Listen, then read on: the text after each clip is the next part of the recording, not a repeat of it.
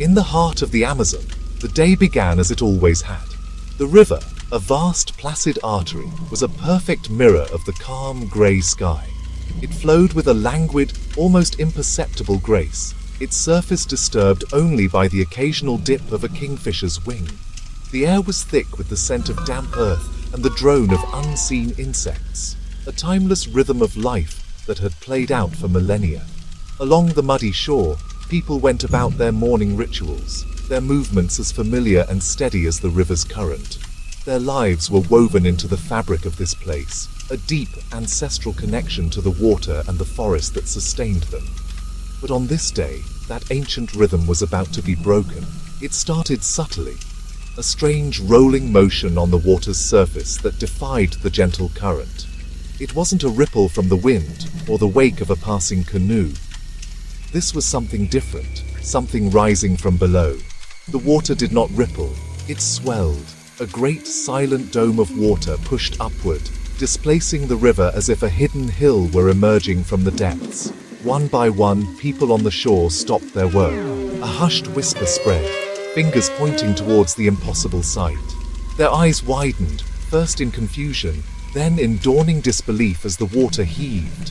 It was as if a sleeping mountain, long dormant at the river's bottom, was stirring in its slumber. Then, the surface broke. They saw the glint of wet scales, each one the size of a man's palm, catching the flat grey light. A vast living tapestry of olive green, marked with bold black circles, rose from the water. A long, impossibly thick body broke the surface, wider than a dugout canoe, and it just kept coming. A collective gasp, sharp and sudden, rippled through the crowd. On their faces, a primal mix of fear and profound, undeniable awe.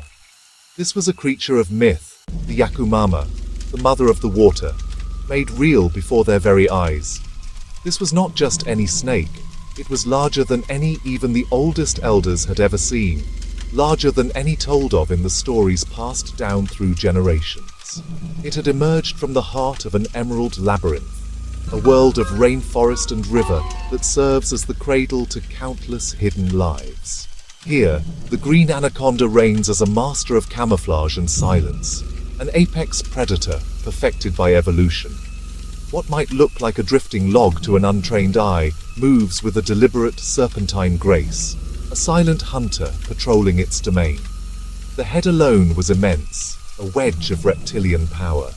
Its eyes, cold and ancient, took in the light, their vertical pupils assessing the world outside the water with an intelligence that felt both alien and profound. In the dappled light of the Amazon, where reality often blurs with myth, the creature lay coiled. At first glance, it was just another part of the muddy riverbank. But as the eye traced its form, the sheer scale became difficult for the mind to process. Each scale, a perfect iridescent tile, formed a mosaic of immense proportions. It was a living paradox, an entity of breathtaking beauty in its geometric perfection, yet terrifying in its implied power.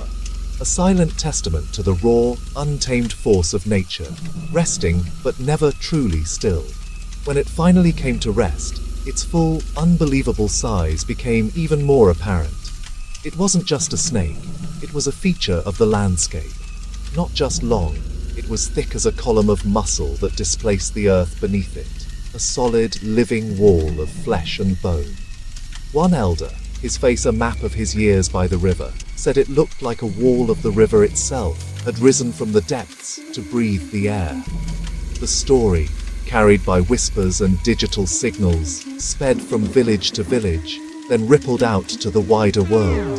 A team of herpetologists, driven by a once-in-a-lifetime opportunity, traveled for days, by plane, by road, and finally, by river, pushing deeper into the Amazon's embrace. They found it just as the villagers described, resting peacefully, calmly digesting a recent substantial meal. Its lethargy was their window of opportunity.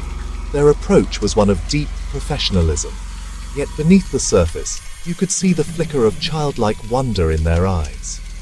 This was the stuff of legends. They coaxed, never forced. Every movement was a careful negotiation, a show of respect.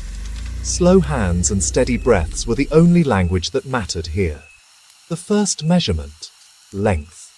The tape stretched on and on, unspooling past known records, past scientific expectations, into the realm of myth. The final number was staggering, just over 10 meters, the height of a two-story home, the length of a city bus. A hushed awe fell over the team. Its girth was as thick as a mature tree, but length was only half the story. The true test of its dominance in this ecosystem was its mass. The weight would be the next and most difficult trial. A specially designed sling was carefully worked beneath the immense body. Load distributed.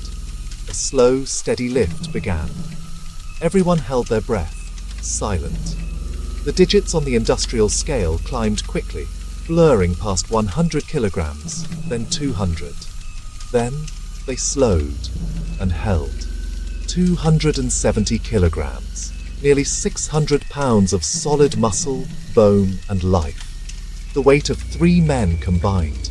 Every scale, every fold of skin, the water clinging to its body, and the unseen weight of its recent prey. It all added to the astonishing total. Here, on the banks of a remote Amazonian river, science had just quantified a legend. It was, in every sense of the word, truly remarkable. In the heart of the Amazon, the day began as it always had, shrouded in the quiet mist of the river's edge. For the villagers who lived by its rhythm, the water was a source of life, a provider, its currents as familiar as their own breath. The air was thick with the scent of damp earth and the distant calls of unseen birds. Matteo, a fisherman whose hands knew the story of every knot in his net, began to haul in his morning catch. But this time, something was profoundly different. He felt an unyielding, impossible weight. A dead, sullen resistance that wasn't a log or a tangle of river debris. It was a weight that seemed to pull back with a life of its own. Then, the river itself seemed to hold its breath. The water pulled back from the shore, receding as if in deference to what lay beneath. From the murky depths, a form began to surface. 2 unblinking eyes stared from a head fit for legend. A primeval gaze that seemed to hold the memory of the river itself. Primal fear shattered the morning's peace. He ran, his voice cracking as he shouted, "The river is alive! A monster in the net!" The great snake moved, a slow, deliberate adjustment of its colossal weight, and the shore itself shook with its latent power. But soon, raw fear gave way to a sense of profound duty. A research team, summoned by an urgent call, arrived with a different purpose: to document, to understand, and to protect. The community, guardians of this ancient place, made space. They were no longer facing a monster, but bearing witness to a wonder. We thought we knew the river's spirits, the legends whispered from one generation to the next. In that moment, we understood we were profoundly wrong. The strong cords of the fishing net, designed to hold hundreds of pounds, snapped like weak thread under the creature's immense girth. The elders watched with a quiet, knowing respect. They were both custodians of the river's myths, and now, witnesses to its living truth. This was not only a biological discovery of staggering importance. It was a moment that held up a mirror, a measure of who we are when faced with the truly sublime. The team understood the stakes. Every movement had to be slow, deliberate, and respectful. Loud noises were forbidden, as any sudden action could provoke a catastrophic response from the powerful animal. 2 of the most experienced handlers pressed inside the massive coils, their movements gentle, precise, and filled with an intense focus. It was a tense, silent dance between man and serpent, a negotiation conducted entirely through touch and intuition. The tape measure was unfurled, 5 meters, then 7, then 9. The number kept climbing, finally settling at an almost unbelievable 10.2 meters. A number so far beyond the known limits it had to be checked and rechecked. This was an extraordinary outlier, a giant from another time, and its existence had to be carefully verified. Next, the weighing. A custom sling was gently worked beneath its body to spread the immense weight evenly. Scientific ethics and the animal's welfare guided every single step.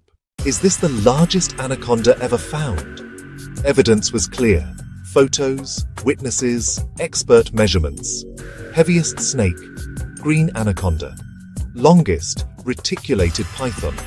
10+ meters and 270 kilos challenge boundaries. Tales of 15, even 20 meters lack proof. This case was different. Measured live, then released. Snakes grow throughout life, slower after maturity. Size needs the perfect mix: genetics, prey, safety, and longevity. A tiny blood sample and a temporary satellite tag. Tracking its range will reveal behavior we rarely see. Myths inflate. This reality is awe enough. Anacondas are non-venomous boas. Power lies in coils. They tighten on each exhale, stopping breath and blood flow swiftly. Flexible ligaments let jaws stretch over wide prey. Capybaras, deer, even caimans are on the menu. Built for water, watchful above, hidden below. They give birth to live young, often dozens. Most won't survive, but those that do can grow for decades. An apex of this size signals a healthy, balanced ecosystem. It means prey is plentiful, and rivers still run clean.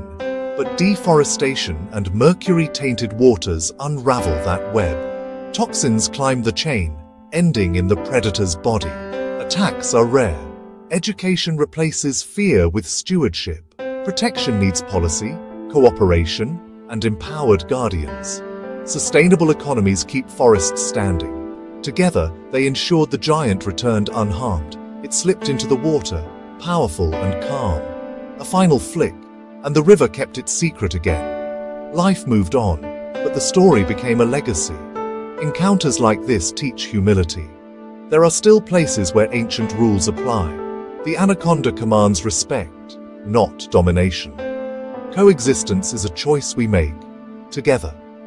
Our brief intersection with its life gives us responsibility. Remember the day the water moved, and choose to protect. The Amazon's giants still live. Let's keep it that way.